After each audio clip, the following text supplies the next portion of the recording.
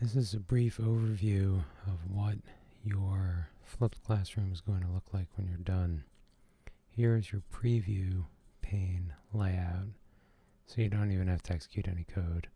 I've got a Pixel 2 here picked out. It shouldn't really matter. Like if we choose a Nexus 5X, it's going to look quite similar.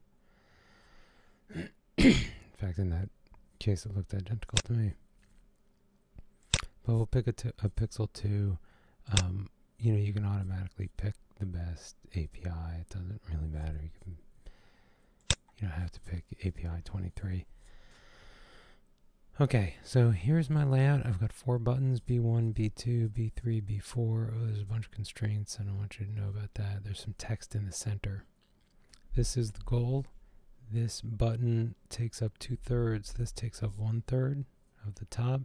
This distance is 16 dp. This distance is 16 dp. And this is evenly spaced. These two guys are evenly spaced between the edges and each other. And that's really it. Now you can go up here and you can switch to landscape. And that will landscape it up for you. And, this is also now still 2/3, 1/3, still, text is still in the center. So it's all, that's really what we're going for. And you want to do that. That's the constraint layout.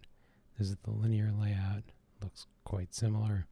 I was able to get that mostly the same. And then this is the relative layout. And the relative layout is slightly different.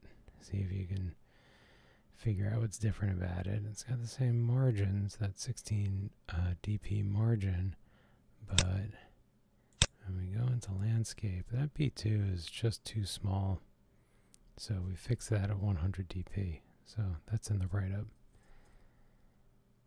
If you can solve it without a fixed size B2, that's cool.